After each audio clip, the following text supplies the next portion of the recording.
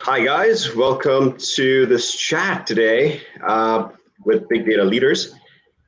We have Kumar Menon from Equifax. We're joined by Harinder Singh from Anheuser-Busch, Sandeep Uttamchandani from Unravel, previously Intuit, and myself, co-founder and CEO of Unravel Data. Today we've got a very interesting one. First of all, thank you for everybody for joining today's call. This is, we're all going through very uncertain times, to say the least. This pandemic, combined with all the geosocial unrest, is completely unprecedented, to say the least. Business models and analytics that have developed over the last several years have perhaps been thrown out of the window or need to be reworked for what we call the new normal.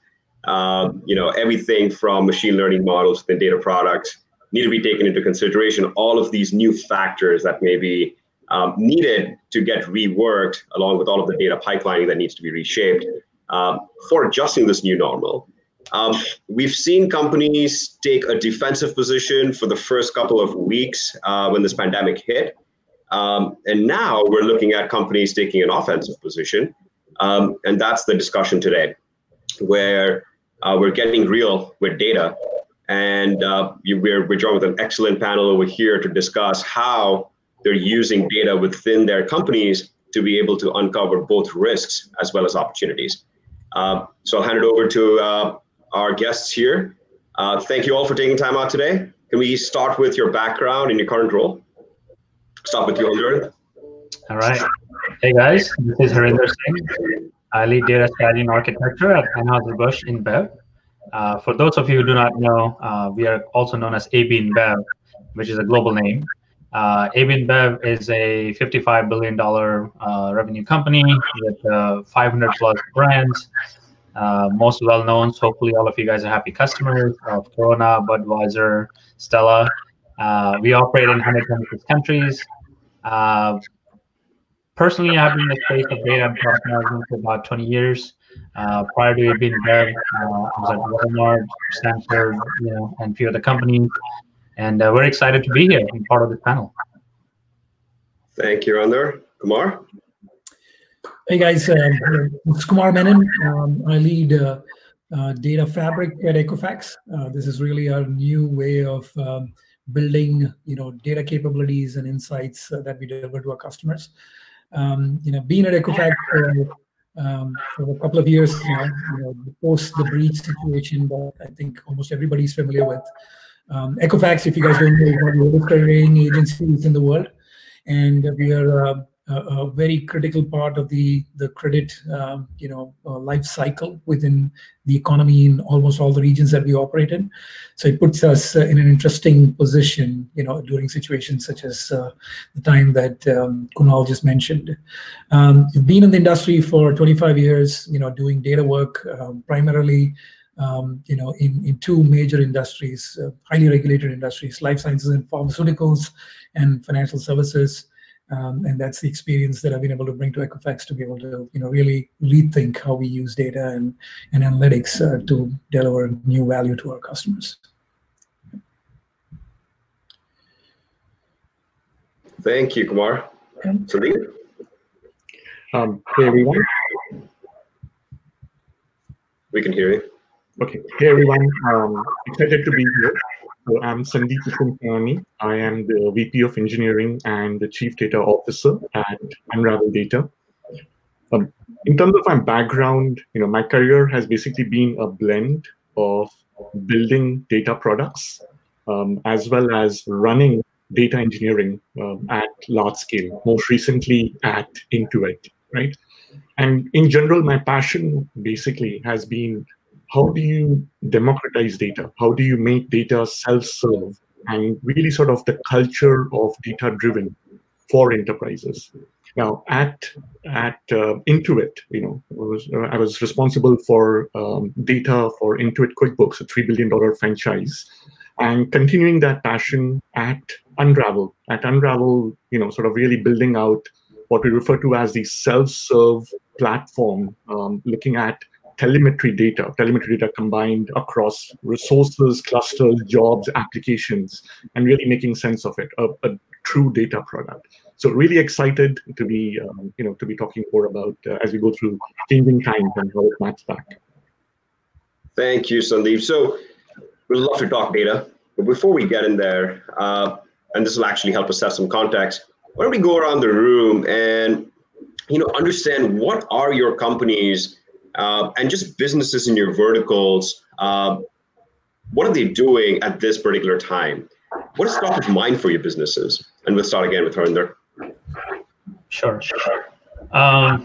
So, like most businesses, ours have also been impacted. If you think about it, right, since we're in the business of beer, and we own almost 40% market share, and most of the beer, with the exception of the US and Canada, or Europe, let's say, is sold in bars and restaurants, right? It's only the Europe and the US culture where we actually keep beer cold in the fridge, right? Most of the Asian countries or African countries don't have this culture. So it's almost an outside activity, and that kind of goes with the vision of our company to bring people together for a better world. So, like everybody else, we have been impacted as well. But what's on top of our mind today as a business is the following. Number one, taking care of our people. That's number one priority for us, right? As I said earlier, we operate in 126 countries, right? And wherever we operate, we don't just, ship our products. We actually brew locally, sell locally, and that means everything from the grain, the farmer, the brewery, everything is local in that country or city, right? So for us, taking care of our people is number one priority, right? And there are different ways to do that. For example, in our corporate offices, we did things as simple as sending office chairs to people's house, because in a lot of countries, people just don't have that proper office chair, right? And you're sitting long hours. So after taking care of people, our second priority is taking care of our customers. When I say customers, I'm not talking just our consumers. I'm talking actually about bars and restaurants or B2B customers, right? They have been significantly impacted because people are not going into places. So, and we have done that by using credit, by doing advanced purchases, by coming up with alliances with other companies and creating gift cards where people can buy gift cards and use it later, right? So that's kind of another way. And finally, another thing that on top of mind is taking care of finances, right? We are a big company, and it's definitely an uncertain time, and we don't know how long this will last. So we want to make sure that we are in it for the long run, and taking care of finances is a very good way to do that. We are very fortunate that our leadership in the C-level has very strong finance background. Even in technology, people actually come from finance. So that's definitely something that we are doing as a business for sure. That's fascinating, Harinder. That was the right sequence of things that we expect from a big company. Hopefully, once the live sports start again, the sales will start picking back up. Absolutely. Kumar, I'd love to hear from you as well. Yeah, sure. So I just want to go back a little bit before the current situation that we are all in. Equifax as a company, we had a significant unfortunate breach situation late in 2017, post which we as a company made a serious commitment to really ensure that we look at everything that we do as a business in terms of our product strategy, our platform strategy, our security posture, and really transform the company into a new way of really helping our customers, and thereby helping the consumers that really benefit from all the credit or bringing them into the credit economy in a big way. So we were in the middle of a massive transformation. We are currently going through that, and we have this new situation with the pandemic.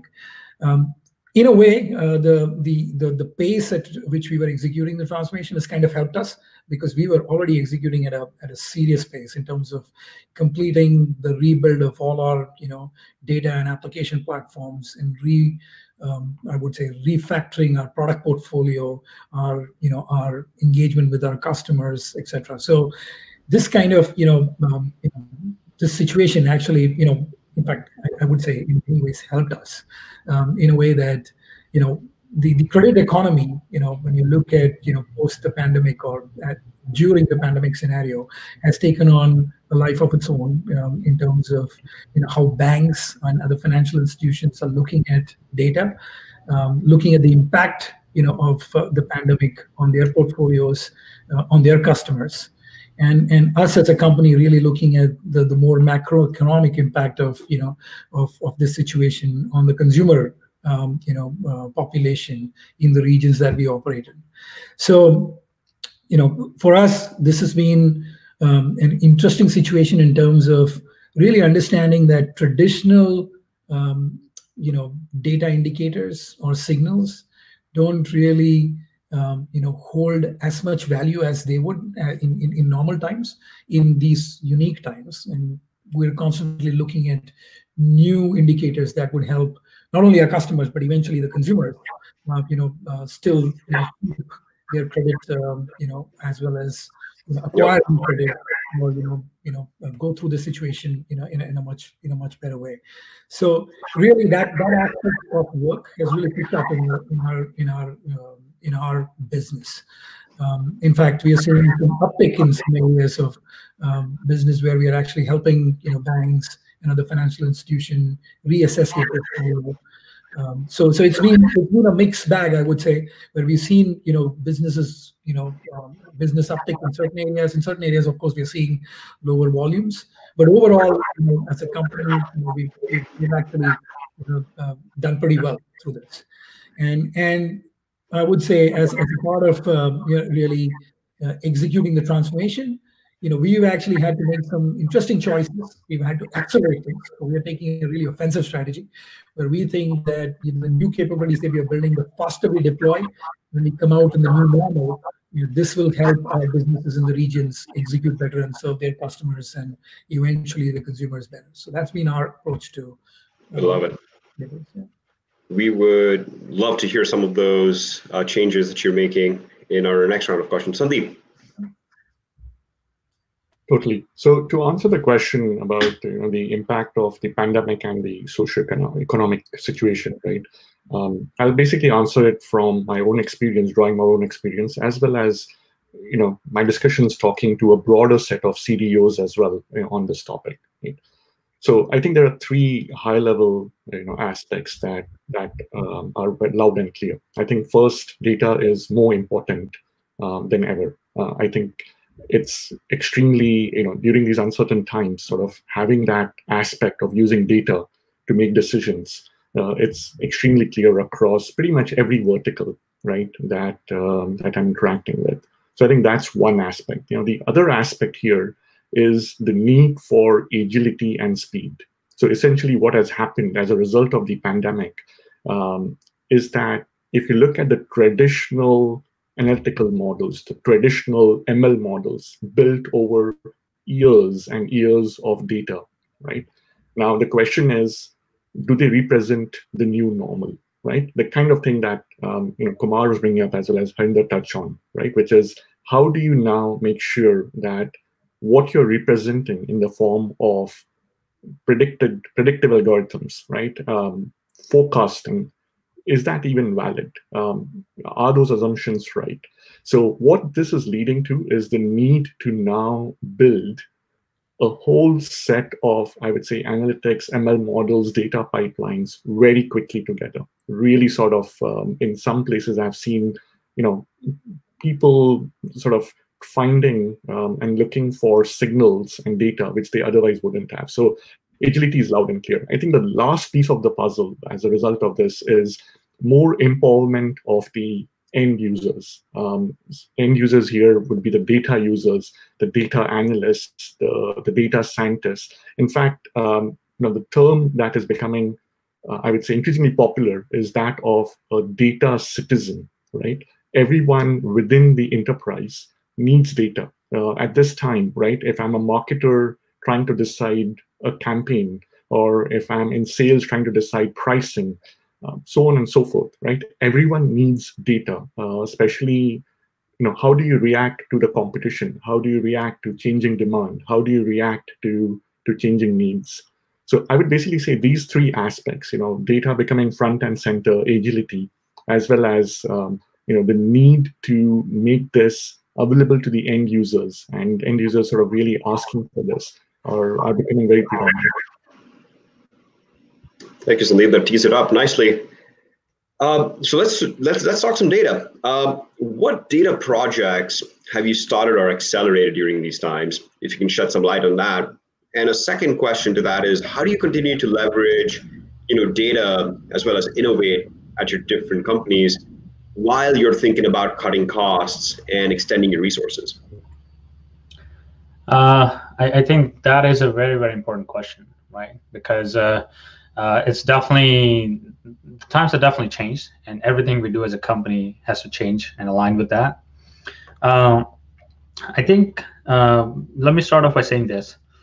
We were already investing quite heavily in digital transformation, in making changes to the company that take us to, sort of next level. And again, I'll talk about, not just us as a company, because, when we say company, really our company is made of all these different partners that we work with, right? So the journey had already started of taking a business view end to end, everything from farmers to customers to breweries and corporations and in between, and how do we streamline the process? Due to COVID, though, we have really expedited the process, right? I think starting a new process would have been difficult because planning and strategy takes a while. But the fact that we were already in it, COVID really gave it a big push, right? So that's the number one thing. The second thing is we had some really big projects, about streamlining our ERP systems. AB InBev grew heavily through M&A. We acquired many companies and partnered with many companies, small and big. And each company was a successful business in its own right, which meant they had their own, data and technology and so on and so forth. So, the other thing we did is we are streamlining our ERP systems across the board, right? That's a big one. Definitely the journey to cloud. Some aspects of our organization, right, we're already multi-cloud, and we can talk about why multi-cloud and so on and so forth. But again, if you have to be positive or look at the positive side of this crisis, let's just say that on the cloud journey as well, it really pushed us hard to go there faster. Same is true for remote work, right? Something that would have taken 3 to 5 years to execute happened overnight, right? All the bureaucracy, all the funding problems are solved immediately, because if our people can't work, if they can't come online, then the rest of the business can't come online either, right? So all of those individual changes combined together really, I believe, sort of made a big difference, right? So the question then becomes, well, how do we manage the costs, right? Because all of these things that I'm talking about, expediting it, you require budget to go with it. One of the things we have done is we have reprioritized some of our initiatives, right? All these things that I talked about earlier have gone from, let's say, priority 3 to priority 1. At the same time, we had some things that we're working on that have been pushed to the back burner, and they will take place in due time. Let me give you some examples of managing or cutting costs then, right? Since I run the data platform, and the approach there was scale, right? Because the business is growing, we're bringing all of these different countries and zones online into cloud. We always wanted to keep an extra buffer because next market is coming online. We still want to grow, but we have gone from looking at scale to focus on how do we optimize it, right? And more of a real-time inventory of what I need versus having it 3 months ahead. And the fact, again, that you're in cloud enables you to do that, right? So it's kind of a positive thing on both sides. It helps expedite your journey to the cloud, but the fact that you're moving to cloud helps you keep your inventory lean. And then, in terms of just doing some basic sanity checks, right? Are there systems that have been around but just not significantly used, or are there softwares that we need less of?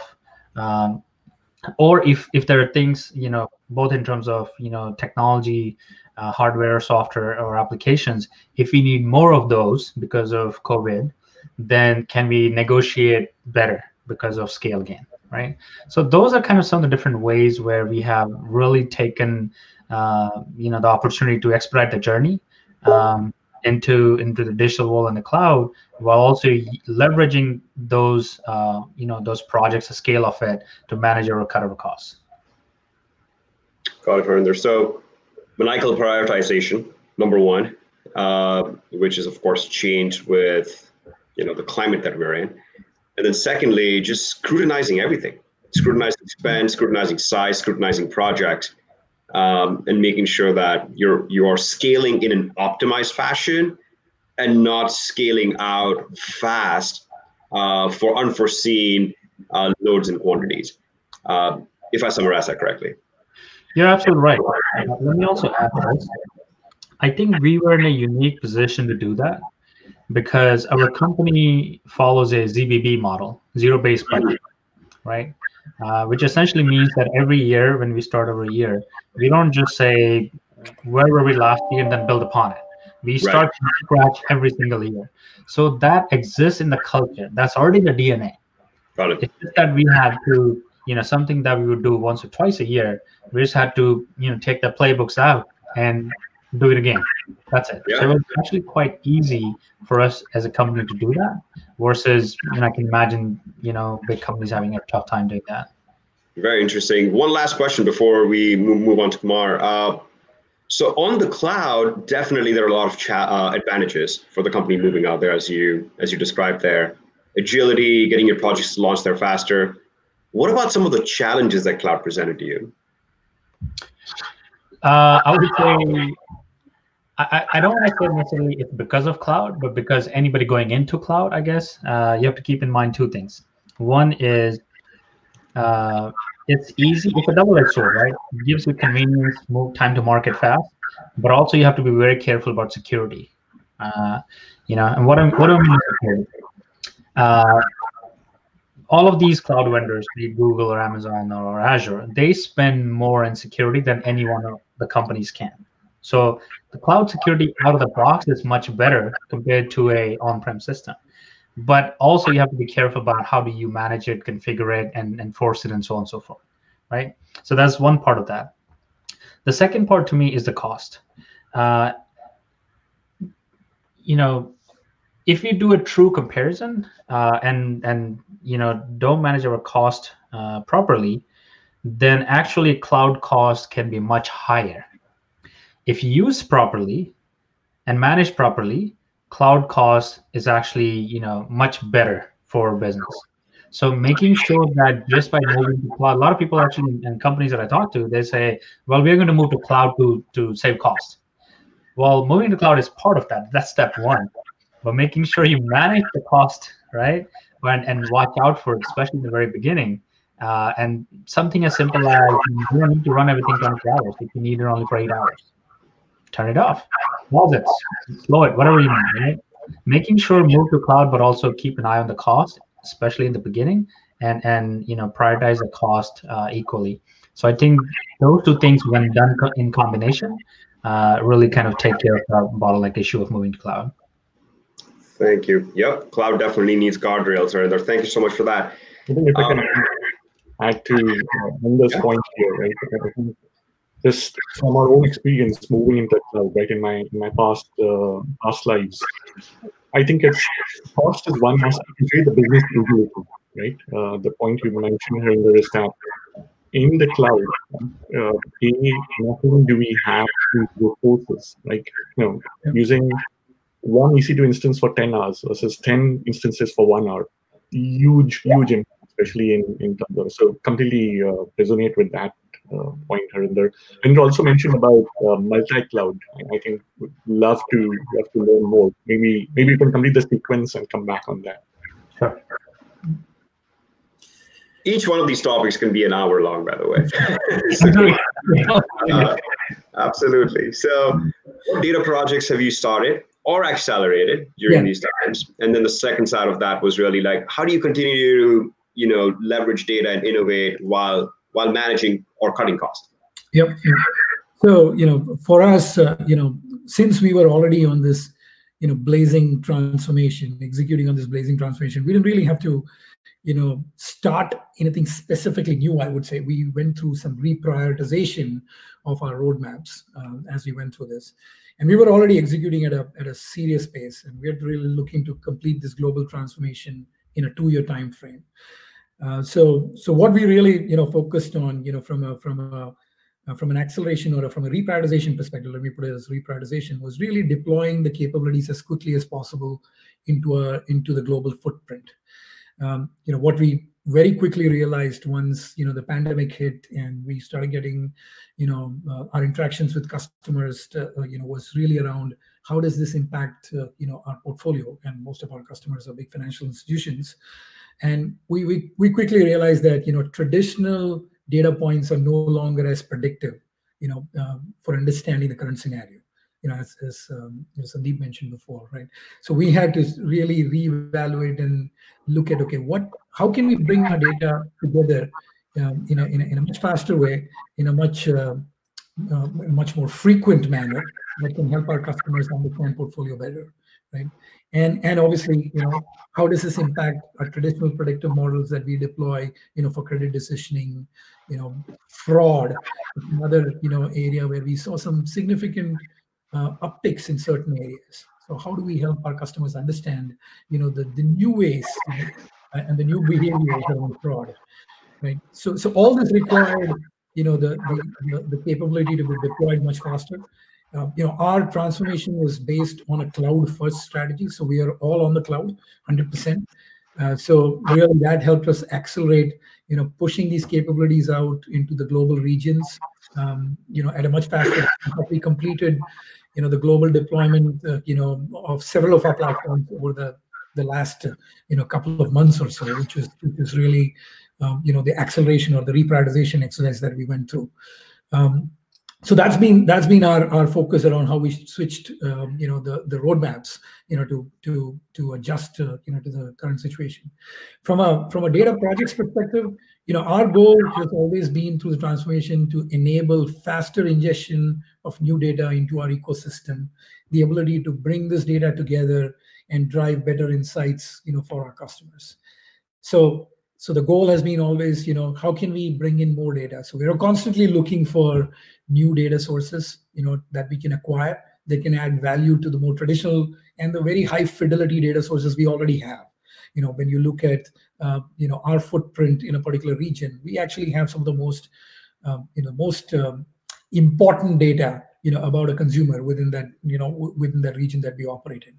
But then, when you look at the, and in a traditional environment, that data is, does very well. It's very unique and it's very, very powerful. But when you look at a scenario like, the pandemic situation that we're in, we have to bring in other sources of data and, figure out, how does the current situation impact, customers, and thereby, understand their consumers better.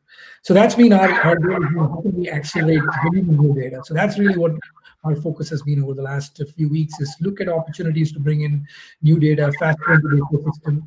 And then, the whole regulatory angle that, we are a highly regulated industry.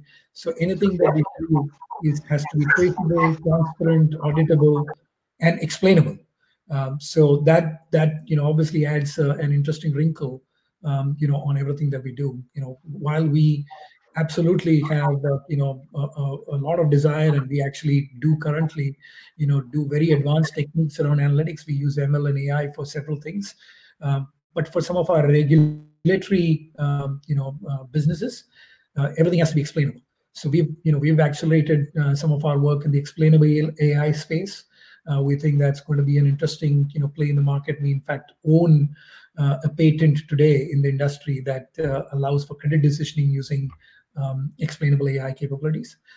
So we want to accelerate that because that we think is going to be a big play as more and more regulations start governing how we use data and how we have to explain to our customers or the consumers, who actually eventually own the data. Explainable AI becomes an important play in the marketplace. Yeah, it's great to hear how companies as Equifax are actually playing offense during this time. It all comes back to Equifax always being a data-driven organization, right? In fact, the organization is all about data. That's one may argue.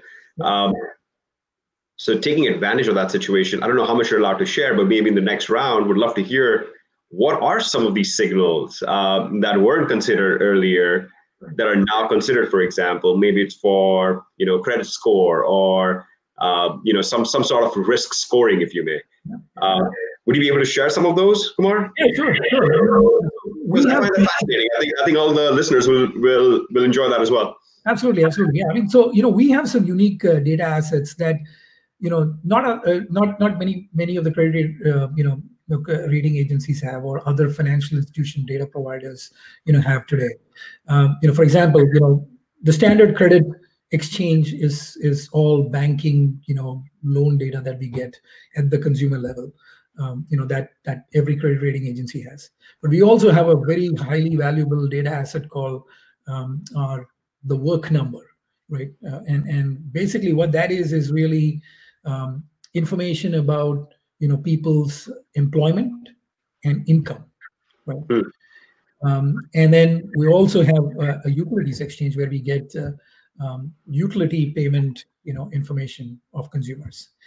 And if you just take those three as an example, and we were able to combine that together, right?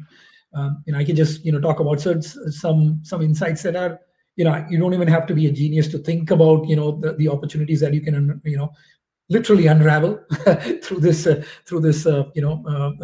commingling. Things like if you were to just look at a traditional credit score that is based on credit data, if I take myself as an example, and if I say, Kumar Menon worked in the restaurant business, has a credit score of 800 or plus, right? In a traditional way of looking at credit scoring, I would be still a fairly worthy customer to lend money to, or would be a safe borrower. But if I overlay my employment information and the industry that I'm working in, maybe there is a certain element of risk that now is introduced into the equation because I'm in the restaurant business. Restaurants are obviously not doing well. So what does that mean when I look at Kumar Menon as a consumer, right? So there are things that you can do to understand the portfolio and plan better, right?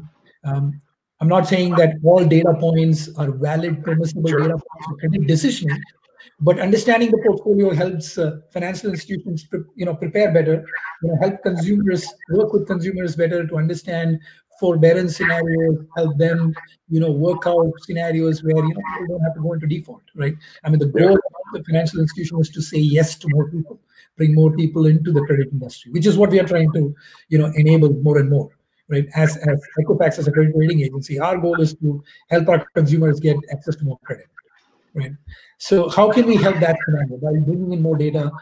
Helping financial institutions become more aware of potential risks or scenarios that may not be visible in a traditional paradigm. How do you get them to look at that? Maybe there are blind spots that they don't have visibility to. So things like that are things that we do with customers quite a bit. Right. That's very, very interesting. Well, thank you so much for sharing, Kumar. Okay. Over to you, Sandeep. Yeah, I think that's normal. So now, if I need my credit scores, understanding credit score, I can use Kumar's explainable AI to figure out what is what it is. I think just piggybacking, and both Harinder and Kumar touched on this. I think one of the key projects for sure has been accelerated movement to the cloud, right? And when you think about moving to the cloud, it's a highly non-trivial process, right? There is, on one side you have your data, and you have tons and tons of data sets, right, that exist. In fact, in the thousands. And then on the other side, you have these active pipelines that run daily, right? Pipelines for dashboards, ML models, feeding into the product. And the question really becomes, what is the sequence to move these, right? Some pipelines are fairly isolated data sets with, I would say, trivial query or the kind of query constructs being used. On the other side, you're going to be using some query constructs which are deeply embedded in the on-prem system, highly non-trivial to move, requiring the rethinking of the schema, rethinking of the partitioning logic, the whole 9 yards. So I think, especially when it comes to this aspect of moving to the cloud, and sort of speaking from experience as well as talking to so many of the companies in a similar position. It's really, really huge. It's a huge undertaking. How do you sequence? How do you minimize risk? These are live systems. In fact, the analogy here is that how do you change the engine of the plane while the plane is running, right? The plane is in the air. We don't have the luxury to say, okay, these pipelines, these dashboards or models won't refresh for a week. The business will be gone during that week. So I think that's definitely one absolute key project. Right? The other dimension also is, the meaning of data, right? So traditionally, I think as data professionals, we've all been in, the number one question is, where is the data? How do I get to the data, right? With the silos and so on that have existed, and sort of really not, replicas of data sets, which attribute is authentic, which attribute is being refreshed, right? During the pandemic, the question is now slightly changing into not just where is my data, but is this the right data to use, right? So what that basically means is that, are these the right signals I should be relying? Because now we are in a new normal, right? And really requiring, I would say, a combination of both the understanding of the business and deep expertise there, combined with, I would say, the traditional aspects of, data and the data platform really coming together. So there's clearly that, I would say, increasing synergy in several places as people think about, okay, how do I rework my models? How do I rethink? So it's a combination of, okay, I'm building this out as well as using the right data. I think the last piece, which kind of is clearly very important as a project that is visible as well, is how do you shorten, the whole process of getting a pipeline or getting an insight developed, right? And the moment you think about the shortening process, what basically happens is that, we are writing new apps. We are writing apps to do things which, haven't been done before, right? No matter which vertical you're in.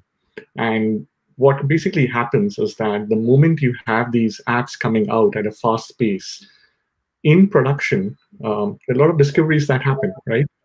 Apps in terms of misusing the data, using, scanning, doing a join across a billion row table, all these aspects which, can inundate any system. Like one bad query, it's like, basically, when you think of a drainage system, right?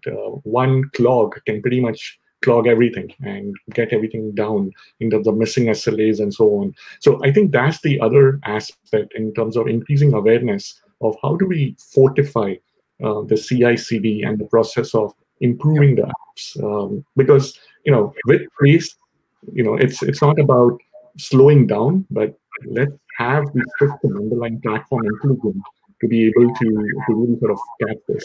So I think that's a real key project, I'd say some of the key projects that, at least from my vantage point, I get to see. I mean, I think it's a very interesting point you bring up, because when we look at our data ecosystem, all the way from ingestion of raw data to what we call as purposing the data for a specific set of products, because we are highly regulated. You can only use certain data points for certain types of products, especially in the regulatory space, and then really ensuring that the models and other insights that execute on that data all stay in sync? How do we monitor that entire ecosystem? How do we ingest data faster? Deploy new models, monitor it, understand, if it's performing, in the right way. That entire ecosystem needs, as a pipeline. We've actually really re-looked at that ecosystem where we want it to be almost like a push button scenario where analysts can develop models while they're looking at data schemas that are exactly similar to what is running in production, so that there's no rewiring of the data that is required, and the deployment of the models are seamless.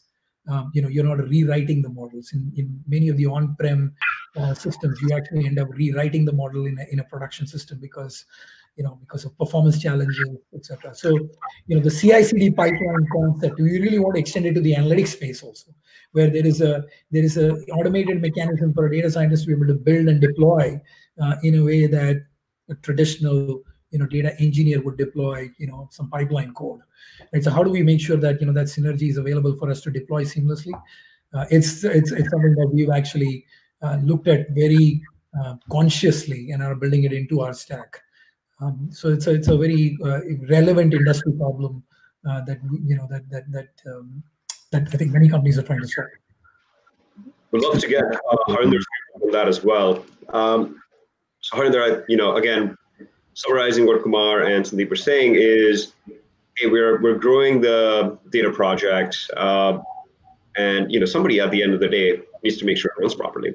So we're looking at operations, and Kumar made the comment of comparing it with the more mature DevOps lifecycle, which we are thinking about as a data ops lifecycle, right? What are some of these challenges and bottlenecks that are slowing you guys down?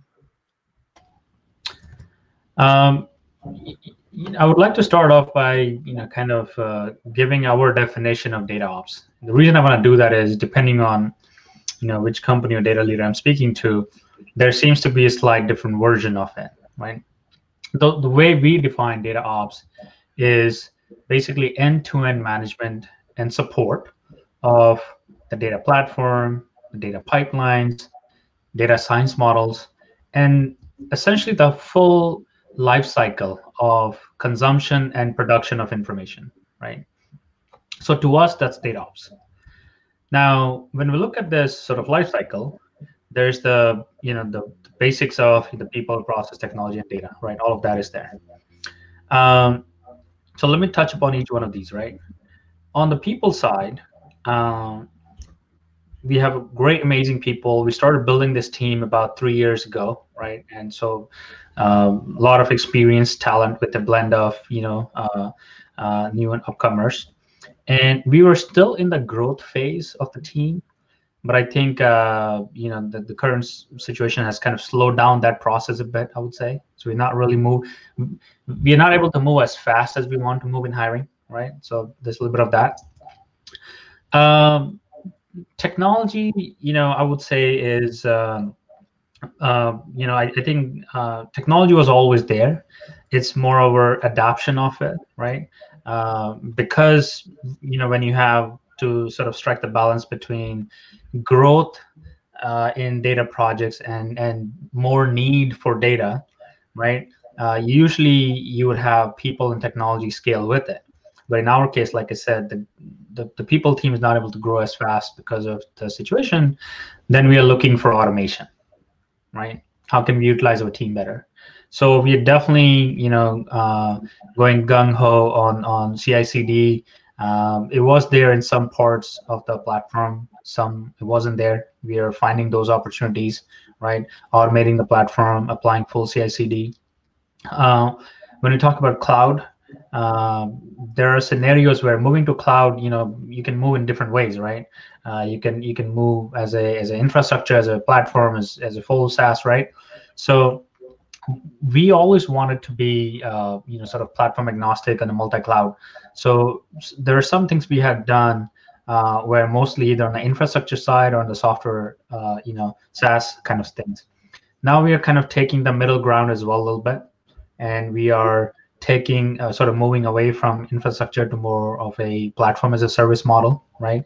So that, again, going back to people, we could save some time there and time to market by moving to that model. And on the process side, right, it's about striking the right balance between governance and time to market. When you have to move fast, governance always kind of slows down, right? And Kumar has mentioned multiple times, his industry is very regulated and everything has to be audited, right? We are not maybe, even though we're not in the field of finance, the industry itself is very regulated, right? And that means you still have to maintain a minimum requirement on mix, on compliance. There's a lot of, depending on which country we are in US not so much, but in other countries where we operate, there's always the GDPR. So all of those things still have to be maintained, right, while we move fast to meet the demands of our internal customers for data and analytics and insights. So I think that's kind of and when we talk about this whole process end to end, I think to me it's just about how do we continue to scale and meet the needs of our business while also do our best to strike the balance. Just because of the space we are in and when I talk about regulation, I'm not just talking about the required regulation or compliance.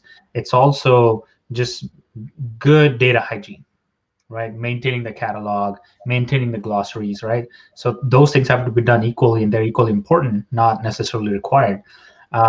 So right now it's just that competition of sometimes speed takes over and sometimes the governance takes over. Just trying to find the right balance there. As is every organization, Harinder. You're not alone there for sure. Kumar, anything to add there? No, I mean, I think you covered it pretty well. I mean, I think for us, obviously the move to the cloud, you really have to have a different philosophy when you're building cloud native applications versus what you're building on-prem, right? So really, how do you improve your the skill sets of the people to think more broadly? Now you take a developer that has been developing on Java on-prem, and she or he now has to have an understanding of a little bit about infrastructure, a little bit about the network, a little bit about how cloud security works, so that we can actually really have security in the stack versus just an overlay on the application. A lot of on-prem applications are built that way. They're relying on perimeter security by the network. How do you actually engineer the right IAM policies into your into every layer of your of the services you're building, right? How do you make sure that the encryption and decryption capabilities that you enable through the application, how do you make sure that that is all adhering to an enterprise-wide policy? I come back very often to the ability to deploy into the cloud. How do you ensure that your deployment is compliant, right? How do you make sure that everything is code in the cloud? Infrastructure is code, security is code, your application is code. How do you check in your CI/CD pipeline that you have all your controls in place so that your build fails and you don't actually deploy if you're violating policies? So we've looked at and we've actually started to implement policy as code within our CI/CD pipeline to ensure that no bad behavior really manifests itself in production. And we've ruthlessly looked at security. Obviously, because of the situation we were in before, as well as the fact that we hold some very valuable high fidelity data, Right. in the regions that we operate in.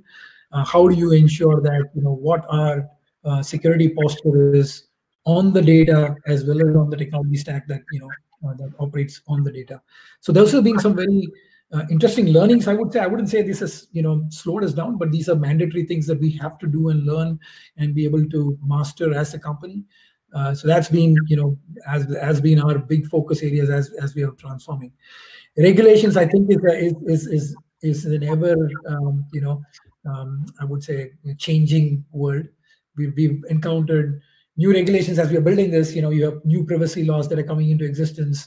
The CCPA, act in California, and I think there will be other states, pursuing similar privacy laws. How does that impact you? Obviously, globally, when you extrapolate that, GDPR and other, regional laws. So when you deploy in the cloud, how do you make sure that you still, are adhering to the data residency requirements, within those regions, right? As well as the privacy laws that, that impact you in that region. So really, that's how do you build an architecture that can adapt and be flexible to that change is really the big challenge. So I think that's my learning through this transformation is how do you make sure that you're always able to adapt fast, and is your architecture flexible enough to accommodate that? That's right. That's right. Kumar, that's a lot to think about. Thank you for sharing all of that. Sandeep, any thoughts there? Totally. I think that Harinder and Kumar touched on this. I define data ops as a point in the project where the honeymoon phase sort of ends and the ground reality sets in, right? The phase of you can prototype and sort of build out the models and analytics. And data ops is where, as Harinder put it, right, the end-to-end cycle, right? And so many of these aspects that come in. I have way too many battle scars. You guys cannot see it because I put on makeup. But just to touch on a couple of scars here, over a single weekend, I've seen a bad query accumulate more than $100,000 in cost, right? So a data scientist trying to do and run something on the side, so that's an example where if you don't really have the right guardrails, just one weekend with GPUs, high-end GPUs in play, trying to do ML training for a model that honestly we do not even require, you get a bill of 100,000. So that's one example of a possible scar. I think the other thing is just the sheer root cause analysis and debugging, right? What has basically happened is with so many technologies and plethora of technologies out there, right? On one side, the philosophy of, use the right tool for the job, right? Which is actually the right thing. There is no silver bullet, right? But then if you look at the other side of it, the ugly side of it, right? What that basically means is that the skill set required to understand, right, how Presto works versus how Hive works versus how Spark works. How do I tune it? How do I really figure out where the issues are happening? It's much more difficult now, right? How do you package that? So root cause analysis burned several times. Pipeline missing SLAs, query not running. Figuring it out is one of those issues which is getting, I would say, clearly a bottleneck that has always been there, and now with some of the agility aspects becomes even more critical. I think the last thing to wrap up, and I think Kumar touched on this, is also a very different way to think about some of the newer technologies, right? If you think of these serverless technologies like Google BigQuery or AWS Athena, right? These have different pricing models, right? Here, you're actually being charged by the amount of data scanned. So imagine a query that is basically doing a massive scan of data can incur significant cost. So again, that whole mindset of incorporating that early on, so that data ops is seamless. And I really define the exercise of how do you sleep well and avoid surprises, right? And all those aspects, be it compliance, cost, root cause analysis, tuning, and so on. So big, rich topic.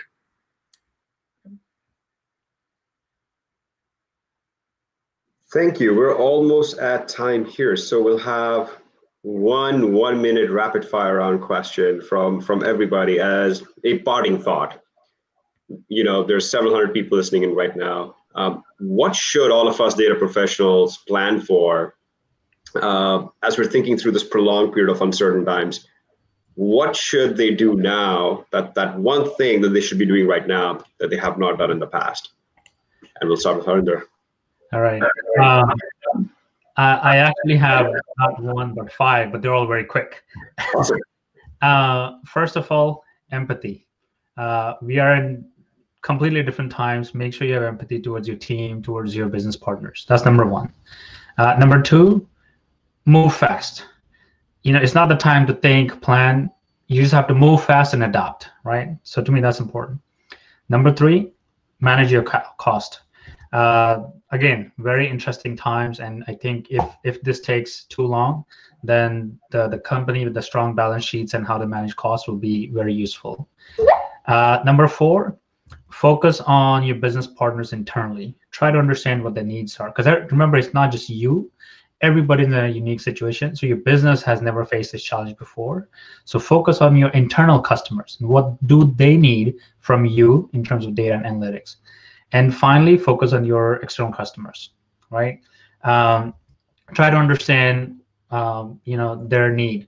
One of the most important things would be maybe changing the delivery model of your product or service and kind of meet where the customer is instead of expecting a customer to come to you. I think these are none of these 5 points is necessarily new. I just wanted to emphasize it because I think there are some things we can't control, but if most businesses do these 5 things, they will definitely come out stronger at the end of it. Makes absolute sense, Harinder. Kumar?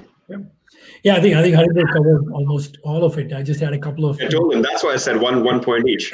Yeah, I think I totally agree with focusing on your internal customers. Obviously, focus on the ecosystem you're operating in, so it's your customers as well as potentially your customers' customers, right? So how does the full value chain work? Definitely make sure that you connect a lot more with your customers, your co-workers. These times obviously call for over-communicating. So really, that's really how you keep the momentum going. I think, in several scenarios, there are new opportunities that are being unearthed in the market space. So really watch out for where those opportunities lie, especially when you're in the data space.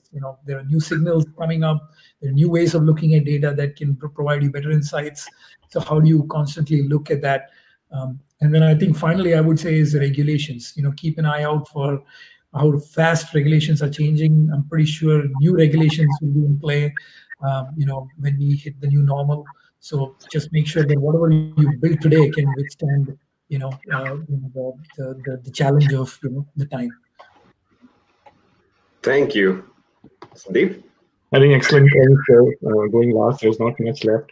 But one thing to emphasize, one advice to data professionals would be, really also focus on data literacy and explainable insights within your organization, right? Not everyone understands data the way you do, right? And when you think about insights, insight basically is a collection of 3 pieces, right? What's going on, why it is happening, and how do you get out of it, right? And while not everyone will have the skills and expertise to do all 3, the what part, right? What's going on in the business, how to think about it, how to slice and dice it. Data professionals have a unique opportunity here to really educate, build that literacy within their enterprises, and for better decision making. So something that they can really leverage, especially important during these times. And obviously, in addition to everything that Harinder and Kumar mentioned, I love those points, spot on. Thank you. Guys, again, this is a fantastic 1 hour. We had a ton of viewers here today. I hope we all took away something from just learning within all of us data professionals. I certainly learned a lot. And Harinder, Kumar, Sandeep, thank you so much for taking time out during such crazy times and sharing your experiences, all the practical advice and strategies with the entire data community. Thank you so much. Thank you. Thanks, guys. Bye-bye.